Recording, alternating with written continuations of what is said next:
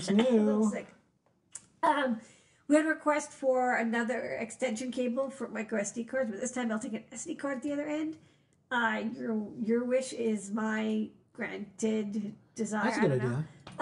Yeah, we have it now in every combo: SD to SD, SD to microSD, microSD to SD. So whatever you want. This is great if you want to you have a 3D printer, or you have a computer, and you want to have the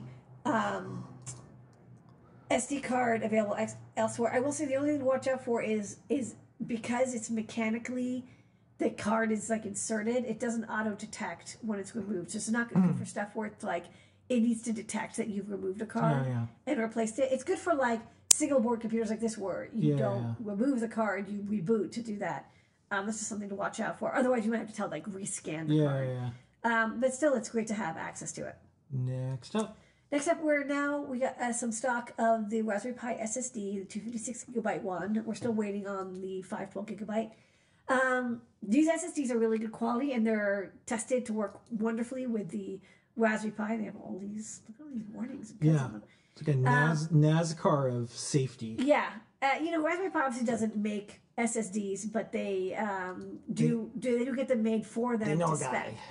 And they have the speed that will make them work really well with the Raspberry Pi. And so if you want to use your M2 hat, you want excellent performance, these are a great price, and you know that they're going to work. Because I have gotten SSDs and they have like a slightly different formatting, and they have like a different encoding, and it's a little confusing.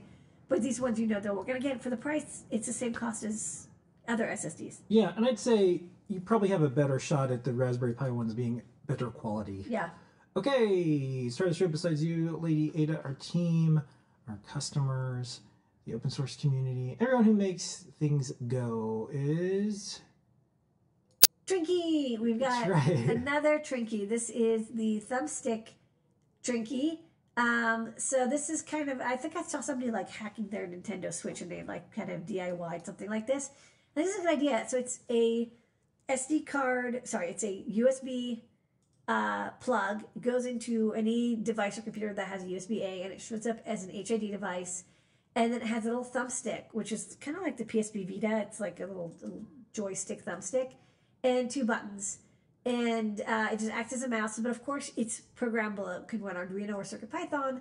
So some idea is you want it to be in a MIDI bend sensor, or like pitch bend, or you want it to send multimedia control commands instead, or you want it to be like a turbo button where it like presses a button, something like key up and down multiple times, or actually just uses a mouse. So it's got a little NeoPix on the bottom. Again, it's going to come pre-programmed to show up as a mouse. It has 2 little buttons at the end, and there's a dip switch so you can change the orientation. So depending on how you plug it in, you want up to be up.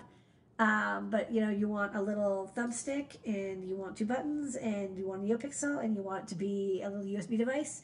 You're in luck. This is your Trinkey of choice. And there's lots of little characters that go along with each Trinkey. We called this the Joy Trinkey because it was, a joystick. And these little creatures are your friends. And we have other ones. We had a chip shortage, and so we were about to do a bunch of Trinkeys, and like E-Ink Trinkey. And there was a bunch of designs. The E-Ink Trinkey actually ended up being something else. Yeah. I ended up turning that. I was like, designed as E-Ink Trinkey, and I was like, I think this actually would be better just as like the E-Ink feather. That's the alligator because it has a little USB thing. Yeah. So anyways, these are the little characters. So we'll get back to this and more, but you can check this out. And that is New Products of the Week.